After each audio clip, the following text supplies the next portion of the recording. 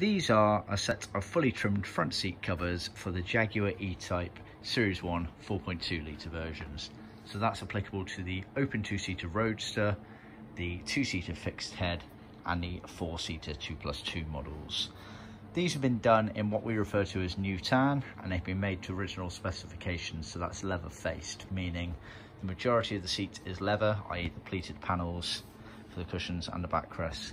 This surround here is also leather, but the backs here are moquette, as are the cushion retainers, and the surrounds here are vinyl. Bear in mind, on some very early versions of the 4.2s, this surrounds here was sometimes done in leather, which we can do.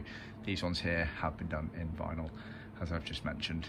So the customer has sent us his original frames, and we have manufactured new seat covers and used new seat hardware and retrimmed them for him. So just to go over the basic principles of it all, we'll start with the cushions. So the cushion bases, the bit bum goes on, they are handed. This cutaway here is for the inside edge where the gearbox comes through the tunnel, as it were. So this here, as we're looking at it, is the left-hand seat. This one is the right-hand seat. The backrests are not handed. The cushions, the principle of trimming them, fairly straightforward, although it's not necessarily an easy job, but the concept's fairly straightforward. The difficult part is this section here. It gets pleated obviously front to back as original here, and then you get this seam sewn across, which goes down into a recess in the foam, and that becomes your anchor point basically. So you do that first, then everything moves away. And the crucial thing is to try and make these areas here as smooth and crinkle-free as possible, which is sometimes easier said than done. You'll also probably find that you'll do one seat and it will go one way, absolutely great, and then you'll try and do the other seat and it just won't work the same. It's trimming is an organic process, so just bear that in mind. Patience is the main skill required. You can see as well, just before we go any further, we've used a smooth texture finish leather on this seat at the request of the customer. Dependent on the colour, we can offer smooth or grained finished leathers, so just see our website for more details on that. The cushion has a moulded foam underneath it, which gives it its main definition.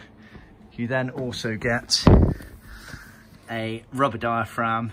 There's the foam there, you can see rubber diaphragm underneath there, and also on the front edge here, a wooden tacking strip corner, as it were, so just tack it round there, all of which we can supply. You can see the moquette retainer along the back edge here, which means that when everything is said and done, the moquette backrest and the moquette retainer will match one another. So that was the principle of the Series 1 4.2s before they started switching to vinyl / leather cloth for the remainder of the cars. So like I say, the cushion's fairly straightforward. It's just those bits there. One thing to keep in mind as well is you always want to be making sure that your pleats match up nicely between the backrest and the cushions. So as you can see just the lines going into one another there. So as you kind of work on these things, never go too far without constantly kind of checking that, because it's quite hard to do once the seats are fully trimmed. What we recommend doing is actually trimming the backrest first and then the cushions after, because it's easier to adjust the cushions than it is the backrest. Moving on to the backrest, they consist of obviously the cover. Then you have underneath the cover, the padding is what we refer to as rubberized horsehair. It's a fibre hair basically, as per original spec, which is put in place on the frame. You then have webbings, which are effectively diaphragms. So they're rubber rings. They use hooks to join up the rubber rings, and then they're attached to the frame. We can supply the replacement rubber rings, but we do not supply the hooks. You reuse your old ones or find a substitute like a hog ring or something like that. Normally you can reuse your old ones. Very uncommon that you can't. On the very lower edge here, there's also a rubber lumbar strap, which again we can supply, which come with the hooks included. And then on the very, very bottom of it, if I just tilt this forward, you have a tacking strip that goes along here. So we can supply that. It gets bolted to the frame, and then you tack the backrest back round and under. So the pleated panel first, as you can see, and then the backrest back comes over the top and tacks over it. We all obviously have the advantage of having staple guns here, so we use staple guns, but traditionally they would have used tack and hammer, which obviously you can do yourself at home unless you have an electric staple gun, or an air-filled one, which is even better. So that's how it's trimmed around there. The principle of it is quite straightforward.